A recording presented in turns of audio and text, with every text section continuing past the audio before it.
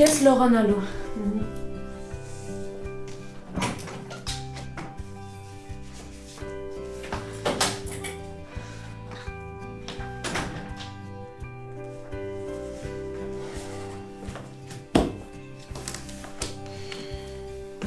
Տեսնում ես, ես ում չես պատասխանում։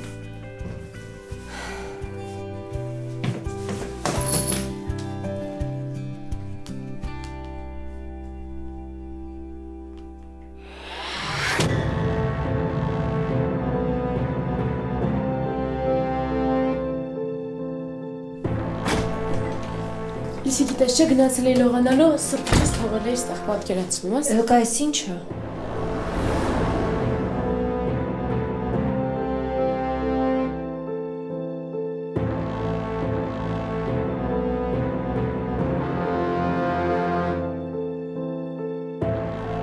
Հարցիս պատասխանի ինչա։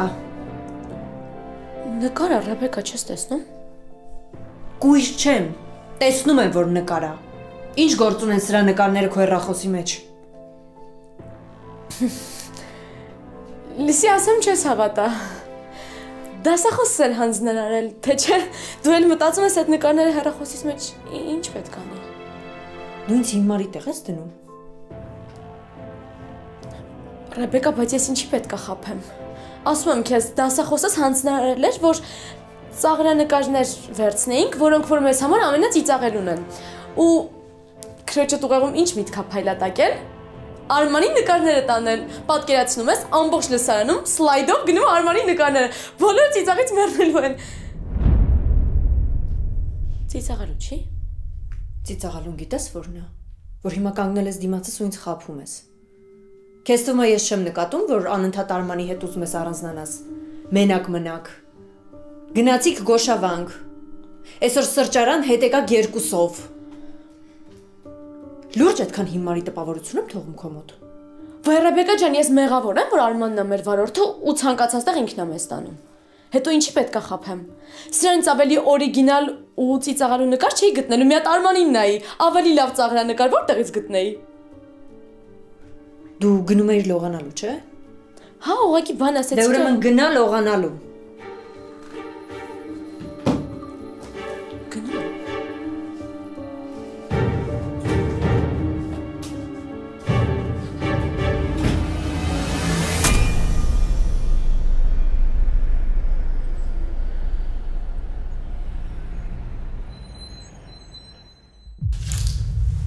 Ես ու մի քիչ ծանրաբեռնված եմ, բայց կաշխատեմ շուտ գալ։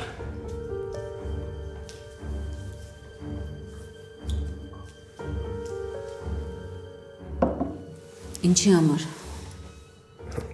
Ես ինչ հարցեր ես տալիս, որ միասին ժամանակ անցկացնենք։ Նեղություն մի քաշի, ես էլ տանը չեմ լինելու։ Հետ ուր ես գնում։ Դիանայի մոտ, այսօր սեանսի սորն է։ Եվ ինչ ես գնում։ Դու ուզում էիր Սարայի հետ կապված դեպրեսիայից ազատվել, չէ՞։ Բայց հիմա դրա կարիքը չկա։ Մեկ-մեկ այնքան հանգիստ ու անմեղ ես քեզ պահում, որ ինքս էլ եմ սկսում կասկածել իմ ապրածի վրա, գիտես։ Ամենայն դեպս մենք երեք խոսացինք, չէ՞ Դիանայի մասին։ Նա քանի տարի է գնում ես մոտը։ Օգուտ տվել է։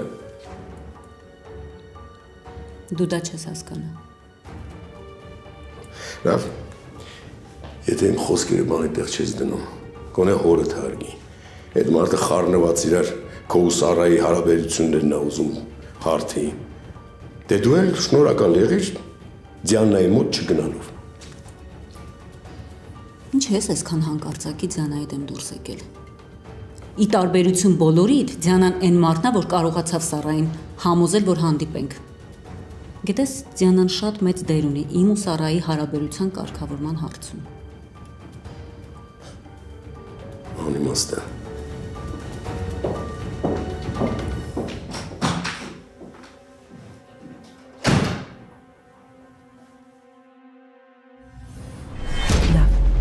Իսկ դու ինչ ես արել, որ ես վիճակում չլինես, հա? Ինչ ես արել։ Այսինքն։ Լենան, հա, լավ, հայրդ խիստ է, բայց ինքը քեզ սիրում է։ Ճիշտ եմ։ Մենք արդեն երկար տարիներ աշխատում ենք քո դեպրեսիաների հետ, բայց եթե դու ինքդ քեզ չուզես օգնել, հավատա ես անզոր եմ նան։ Դու էլ ես մտածում, որ ես անհույս եմ։ Վայ չէ, նան, ես ինչ ես խոսում, իհարկե ես այդպես չեմ մտածում, ու հավատա ինձ ոչ ոք այդպես չի մտածում։ Մտածում են։ Ու ասեմ ավելին, հենց Միսակն է այնպես անում, որ մեկը պապա մտածի, թե ես վատ եմ, խելագար եմ։ Էս ինչ ես խոսում։ Նան, հո դու չես գժվել։ Չի կարելի նման անպատասխանատու հայտարարություններ անել։ Ի վերջո ամուսնուդ մասին ես խոսում։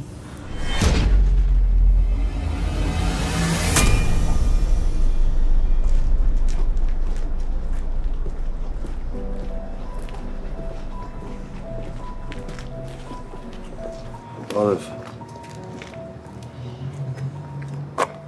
Բարև։ Ոնց ես։ Լավ եմ, բայց չեմ հասկանում դու այստեղ ինչ ես անում։ Այն ինչ միշտ եմ արել, Սար։ Քո համար նորություն է, որ ես առանց քեզ չեմ կարում։ Հենց ես խոսում, ոնց որ ինձ չես ճանաչում։ Ես էլ էի մտածում, որ ճանաչում եմ, բայց հիմա այդ կարծիքին չեմ։ Ես չգիտեմ դու ինձնից ինչ ես ուզում, բայց վստահ եմ, որ հիմա դու էլ չես հասկանում։ Մենակ եմ, որ քեզ սիրում եմ, դրանով ամեն ինչ ասված է։ Հա, հասկանում եմ քեզ։ Կոշավանքից հետո ոչ եկել եմ, ոչ գնացել եմ։ Հա, ու այդ օրվա դեպքն էլ Սար, ուղղակի ես իմ զգացմունքների ձեռքը կրակն եմ ընկել։ Այ որ դու գոնե իմ զգացածի կեսը իմ հանդեպ զգայիր, ինձ կհասկանայիր։ Ես կյանքում վատ մտադրություն քո առումով չեմ ունեցել։ Ու գիտես, շատ վատ է, որ դու ինձ չես հավատում։ Հիմա էլ անենց չի, որ չէի գալիս։ Գալիս էի, ուղղակի չէի մոտենում քեզ, որովհետև գիտեմ, որ բարդ շրջան է քո մոտ։ Հիմա էլ իմ համար հեշտ չի, իմ մոտ էլ է մի քիչ խառը վիճակ։ Ես էլ խնդիրներ ունեմ։ Ինչ ա եղել։ Սար, իմ խնդիրները հիմա էական չեն։ Մենք խոսում ենք քո մասին։ Ես ուզում եմ, որ ամեն ինչ առաջվա նման դառնա։ Եթե քեզ ինչ-որ առումով նեղացրել եմ, կներես ինձ։ Լավ եմ, իլ վերջ։ Սար, ախր մենք օտար մարդիկ չենք։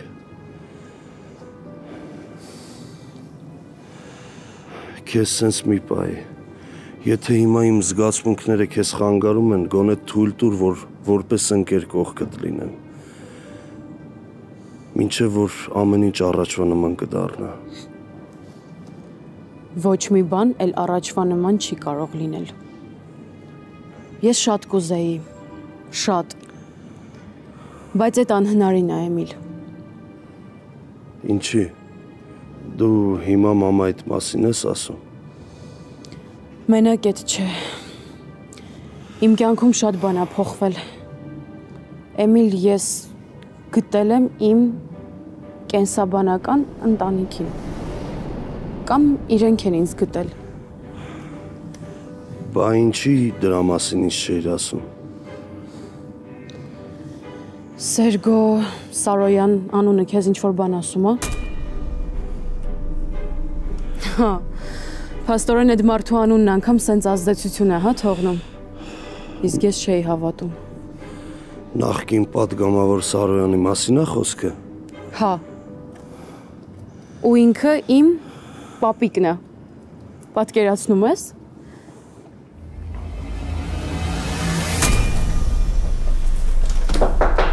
Մտեք։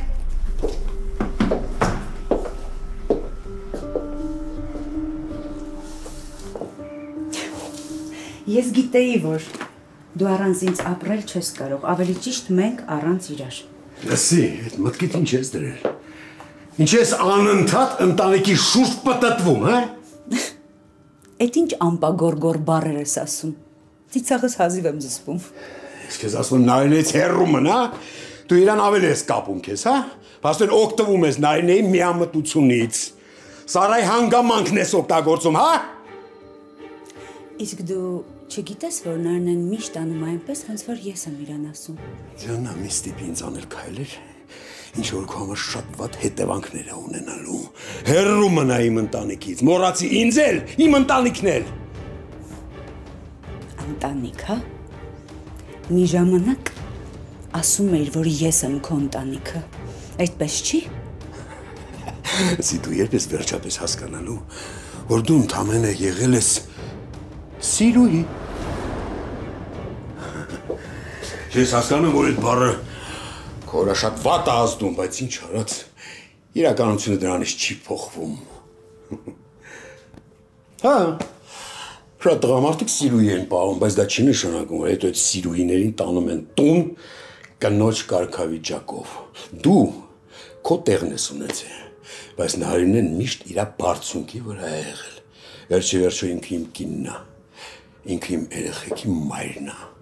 ու դրանով ամեն ինչ ասված է։ Զաննա, մի քիչ կանացի հպարտություն ունեցի ու հասկացի, որ պետք չի մտնել մի տեղ, որտեղ դու ավելորդ ես։ Ավելորդ։ Մի ժամանակ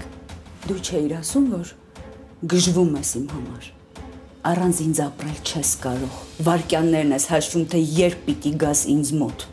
Դու չէիր ասում, որ զզվում ես կնոջիցդ, որ չես կարողանում հետը մի սենյակում գտնվել, որ անդադ հետը կռվում ես, որ փախնես ննջարանից, փախնես ուրիշ սենյակ, կամ գաս ինձ մոտ, դու չէիր ասում։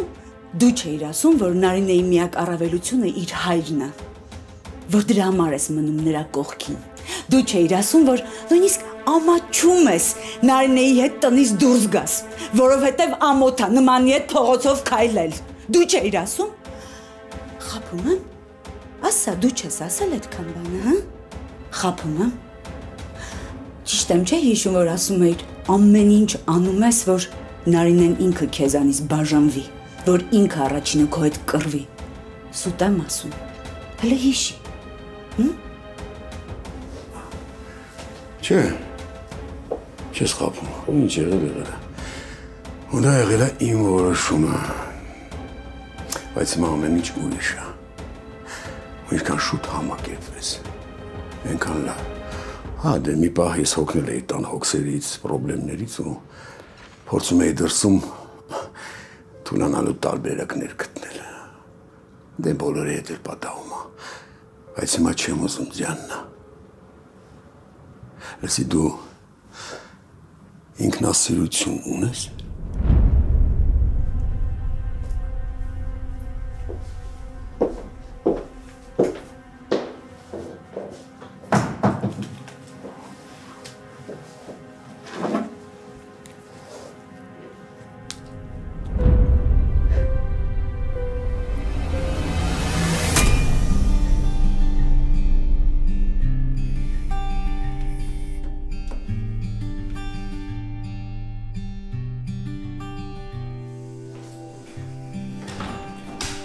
Բարի լույս։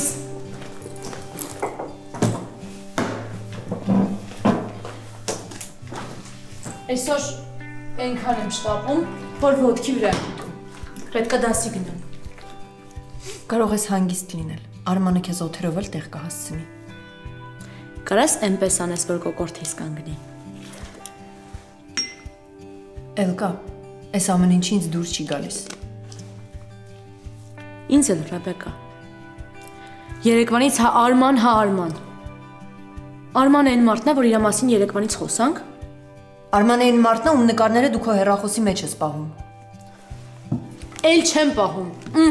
Ջնջել եմ։ Բա որպես ծաղրանկար ինչ ես ներկայացնելու։ Էլկա, եթե Աստված չանի, ես նկատեմ, որ մի փոքր բան կա, ես քեզ կսպանեմ։ Նայ աչքերիս ու ասա, որ ոչինչ չկա։ Լուսոնա, ես ուշացա դասից։ Գնացի։ Լուսոտ հիմա քեզ փրկեց։ Բա հետո։ Լավ, վահե դուր ես կորել նորից։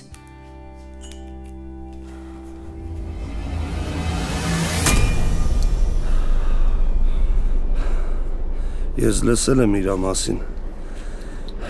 չնայած Սերգո Սարոյանի մասին ով չի լսել։ Դե հա։ Իսկ ինչ ես մտածում այդ ընտանիքի մասին, դե նկատի ունեմ ընդունել չընդունելու։ Այդ ընտանիքը իմը համարելու համար դեռ շատ ճանապարհ պիտի անցնենք։ Բայց այնպես չի, որ քայլ չենք արել։ Ես մերոնց հետ կապի մեջ եմ, դե մորս, կենսաբանական, աղջիկների հետ էլ։ Սարոյանի հետ դե կապը հենց սկզբից է եղել։ Իսկ չես մտածում, որ պետք չի այսքան արագ այդ ընտանիքի հետ մտերմանալ։ Ինչի՞ ես այդպես խոսում։ Դե նկատի ունեմ, եթե մինչև հիմա դու իրանց պետք չես եղել, իրանք հիմա քո ինչին են պետք։ Չեմ ուզում, որ հետո ավելի ցավոտ լինի։ Քո մասին եմ մտածում։ Այսինքն մինչև հիմա դու իրանց պետք չես եղել։ Դե դու էիր ասում, որ փոքր ժամանակ առողջական խնդիրներ ես ունեցել ու իրանք հրաժարվել են քեզանից։ Հիմա մեծացել ես, ամեն ինչ անցել է, սիրունացել ես, հասուն աղջիկ ես դառել, միանգամից այտենց իրանց պետք եղար։ Էմիլի մտքերն էլ են շատ խառը։ Հա, ես էլ էի մեղադրում իրենց, հատկապես Նարինեին։ Բայց հետո հանդիպեցի ու խոսեցի իր հոգեբանի հետ։ Ում հետ։ Հա, գիտեմ, որ շատ տարօրինակ է հնչում, բայց ինքը ինձ գտավ, Դիանան։ Ինքը ինձ ամեն ինչ պատմեց։ Չգիտեմ, այս պատմության մեջ շատ խառն է ամեն ինչ, բայց ես լսում եմ Դիանային ու հասկանում եմ, որ իրոք Նարինեն ինձ չէր թողնի։ Ինքը ինձ ուղղակի չէր թողնի ու գնար։ Լսի, քո ինչին է պետք Նարինեի հոգեբանը։ Լավ, արի մի հատ մտածի, էլի, ինչի են բոլորը խառնվել իրար։ Ինչ ես հիմա դու իրանց պետք։ Այն ժամանակ, երբ որ դու փոքր էիր, առողջական խնդիրներ ունեիր, բոլորը հրաժարվեցին քեզանից։ Դու իրոք մտածում ես, որ Սերգո Սարոյանը այդքան կորած ու միամիտ մարդ է, հա։ Որ կարային իրան խաբեին ու երեխա խլեին, չէ։ Իրանք են հրաժարվել քեզանից։ Ու այդ խոսում է իրանց ընտանիքի արժե համակարգի մասին։ Դու շատ մաքուր ես, որ մտնես այդ տուն։ Ու ես իրոք վախենում եմ քո համար։ Ճիշտ է, իրանց չեմ ճանաչում մոտիկից, բայց այս ամեն ինչի մեջ ես վտանգ եմ տեսնում։ Էմիլ, ես քո խոսելուց ես ավելի եմ վախենում։ Սար, ինձ մի քիչ ժամանակ տուր։ Ես իրոք շատ լուրջ խնդիրներ ունեմ։ Շուտ-շուտ չեմ կարենալու գնամ կամ։ Ես կլուծեմ իմ խնդիրները ու հետ կվերադառնամ։ Կգամ քեզ կվերցնեմ ու մենք կգնանք ստեղից։ Կգնանք բոլորից հեռու շատ երջանիկ կապրենք։ Կներես, Էմիլ, ես պիտի գնամ։ Սենց, հա, առանց ինչ-որ մի բան ասելու։ Հա, Էմիլ, հենց սենց։ Ասում եմ ինձ մի քիչ ժամանակ տուր, Սառա, շատ քիչ։ Ես չեմ ուզում քեզ խոստանամ բաներ, որոնք… Դու վստահ չես, որ ինձ սիրում ես։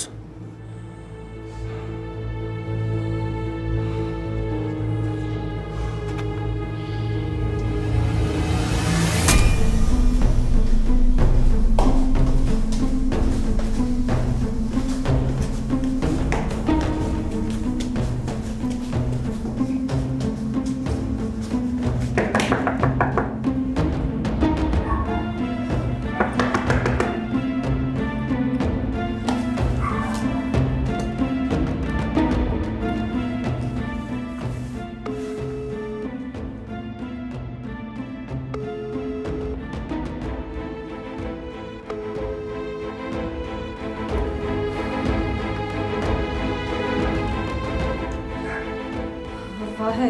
ուր ես։ Զանգում եմ զանգերից չես պատասխանում, եկել եմ տուն տանը չես։ Ախր ամեն անգամ որ կորում ես, մտքովս ինչ ասես անցնում անհանգիստ եմ։ Խնդրում եմ, կապի դուրս արի։ Մինչև չիմանամ որտեղ ես, ինչ ա քո հետ կատարվում, ես այստեղից ոչ միտեղ չեմ գնա։ Սպասում եմ զանգիդ։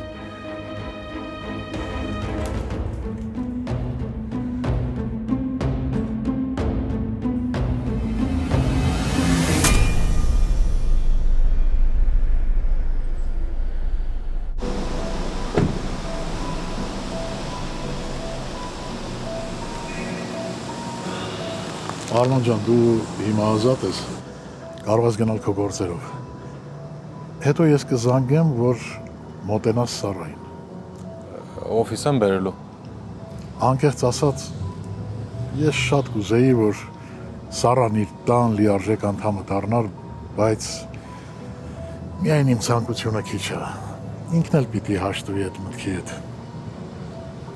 Դե հա, հասկանում եմ։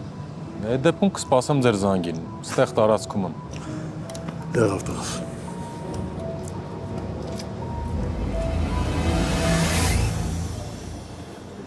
Վահե, հիմա ուրես, հիմա ինչ պատմության մեջ ես ընկել։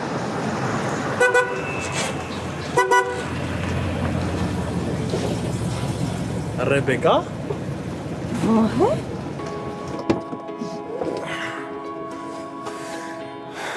Լավ ավտոյա։ Վահե, ուր էիր։ Գիտես ինչքան եմ զանգել, գժվում էի արդեն։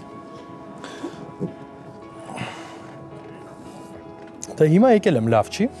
Ու հիմա մոտս նենց տրամադրությունը, որ քո գժվելը իմ տրամադրությունը չի փոխի։ Վահե, ուր էիր։ Ու էս ինչ մեքենա է։ Իմ նոր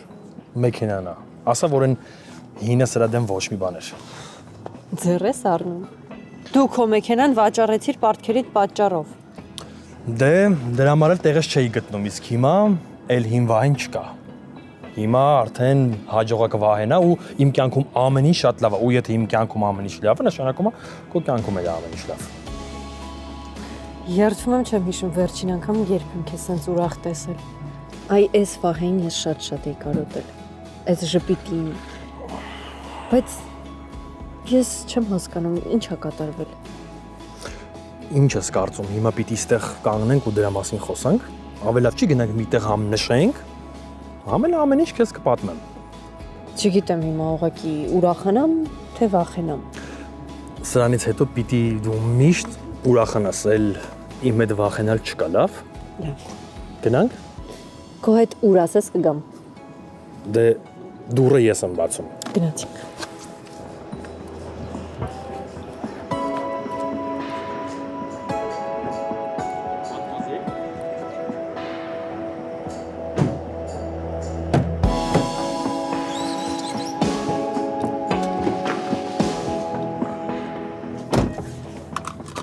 Վահե, մի րոպե։ Ես ուղղակի ուզում եմ հասկանամ քո հետ ինչ է կատարվում, որովհետև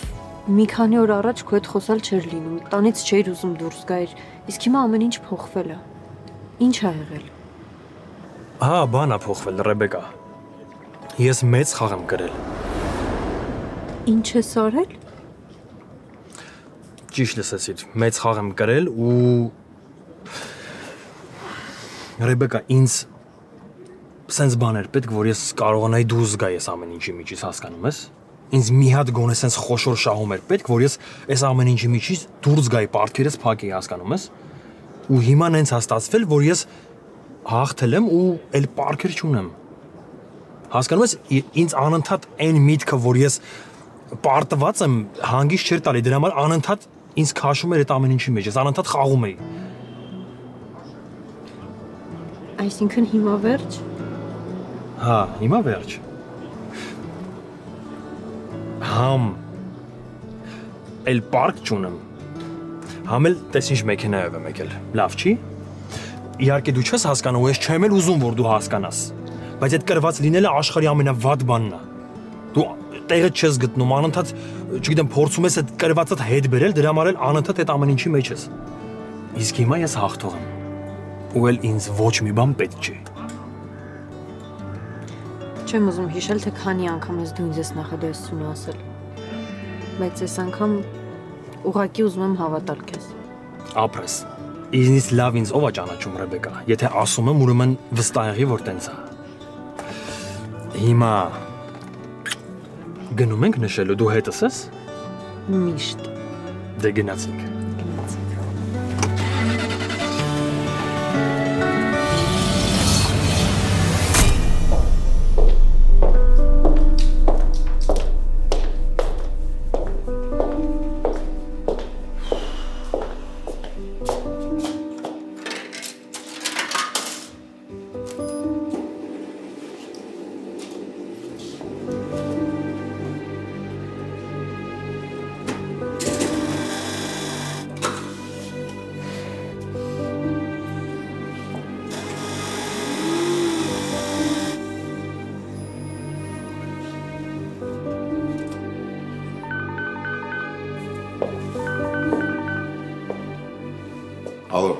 Միսակ,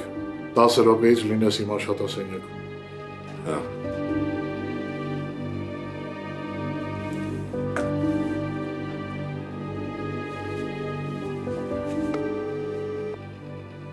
Ալո։ Հա, Իվան ճշտեցիր։ Այդ դեպքից հետո ընտանիքի հետ գնացել է Հայաստան, ու այսքան տարվա մեջ ոչ մի անգամ չի եկել։ Իսկ հարազատ կամ բարեկամ չունի այստեղ։ Ոնց որ թե չէ։ Ծնողները մահացած են, ինքն էլ քույր ու եղբայր չունի։ Իսկ այդ ընդհանուր ծանոթդ ինչ է ասում։ Կարող է դա մտադրություն ունի հետ գալու, թեկուզ մի քանի օրով։ Որ ունենար միջև այսօր եկած կլներ։ Լավ, եթե նորություն լինի զանգի։ Հասկացա։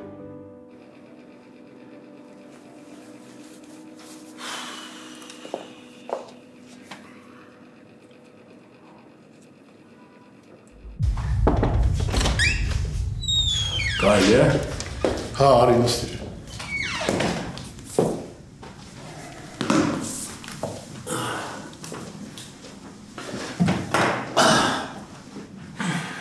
Այս շաբաթվա հաշվետվությունն է, որոշեցի մի անգամից հետս բերեմ, էլի։ Փաստորեն այս ամիս շատ լավ իրավիճակ է։ Դիտումները ավելացել են, հետո մարդիկ ասում են, որ ոչ ոք թեր չի կարդում։ Հա, մեկ էլ շատ ճիշտ արեցինք, որ այդ SMM-ի մասնագետին փոխեցինք։ Հիմա մեր կայքը մեծ առաջընթաց է ապրում։ Այս էլ հաշվետվություն է։ Փաստորեն դու ամեն ինչի մասին խոսեցիր, բացի ամենակարևորից։ Դե էլեկտրոնային թերթի ու տպարանի մասին պետք է ասեի, էլ ինչ։ Սառան։ Լսիր, Միսակ, քեզ ընդհանրապես չի հետաքրքրում, թե ինչ է կատարվել։ Սարան, թող տպավորություն չստեղծվի, հա, որ ես անտարբեր մարդ եմ։ Ուղղակի ես չեմ սիրում շատ խոսել։ Իսկ գործել։ Լսի, ես պատմությունը բացահայտելու մենակ մի ճանապարհ կար։ Այդ օրը ծնունդը ընդունող բժիշկն էր։ Արդեն քանի օր այդ մարդը հետքերով էին գնում, բայց իզուր պարզվեց, որ մի քանի տարի առաջ մահացել է։ Հիվանդանոցից դուրս էր եկել այդ դեպքերից հետո։ Իսկ գոլեգաներից ոչ մի նորություն չկար։ Հա, այդ ընթացքում մի հոգու էլ գտա, որը իր հարևանն էր, բայց ինքն էլ ասեց, որ մի քանի տարի առաջ մահացել է։ Սարոյան, իմ մեջ են շատ հարցեր ծագում, որոնց պատասխաններ ես չեմ գտնում։ Բացի մեզնից այս պատմության մեջ ևս երկու հոգի կար, այդ բժիշկն էր ու Սարային պահած կինը։ Ստացվում է երկուսն էլ մահացել են։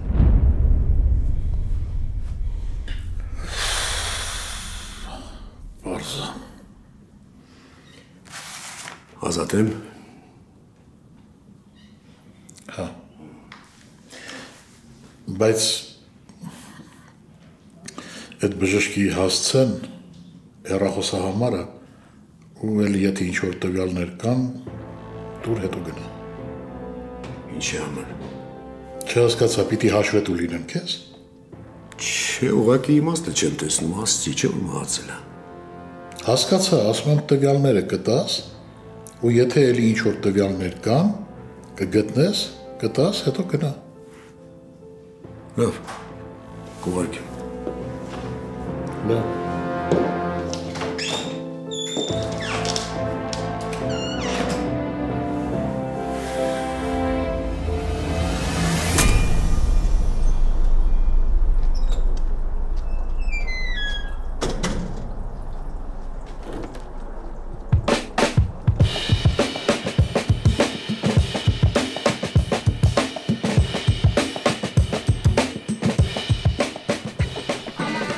Arman ջան, բարև։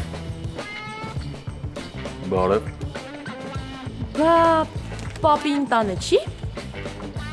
Չէ։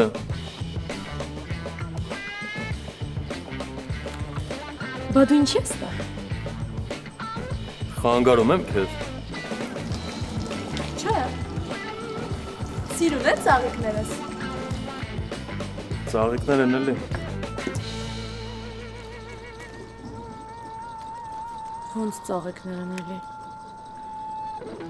Իսկ հետաքրքիր չի ով է նվիրել։ Հետաքրքիր չի։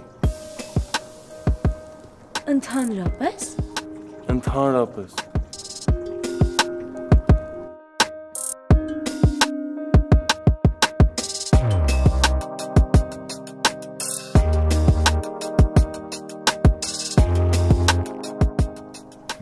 Ինքը իր ծաղիկները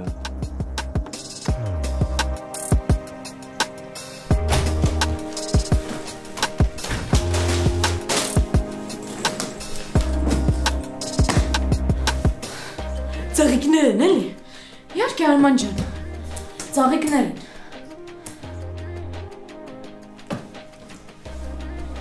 Չնայած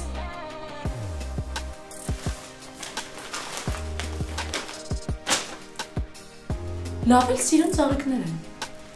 Դու ճաշակ չունես։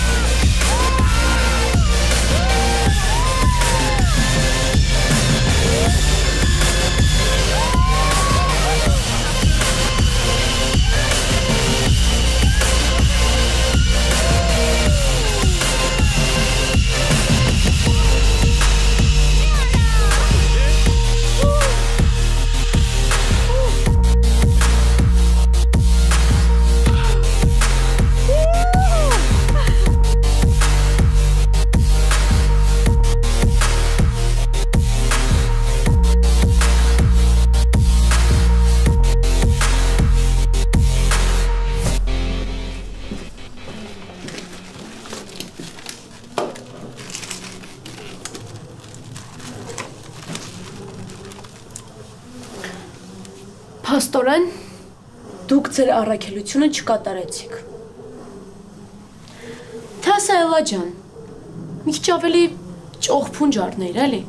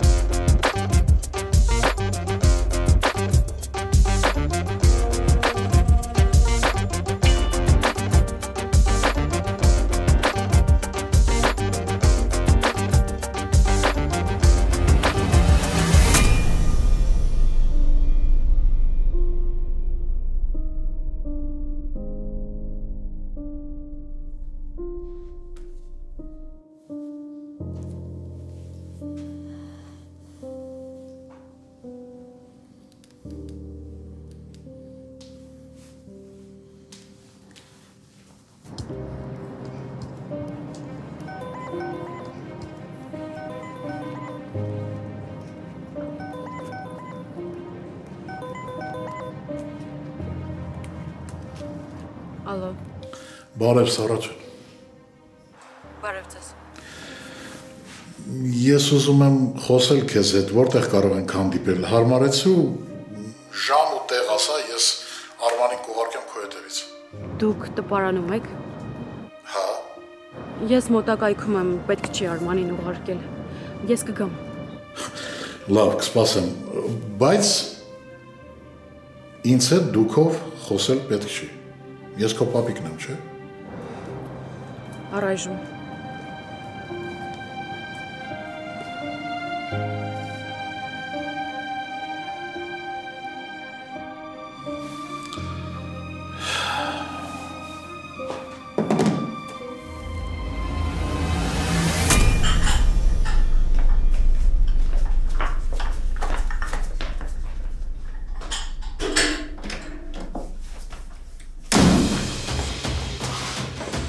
Ես ինչ խաղեր ես խաղում։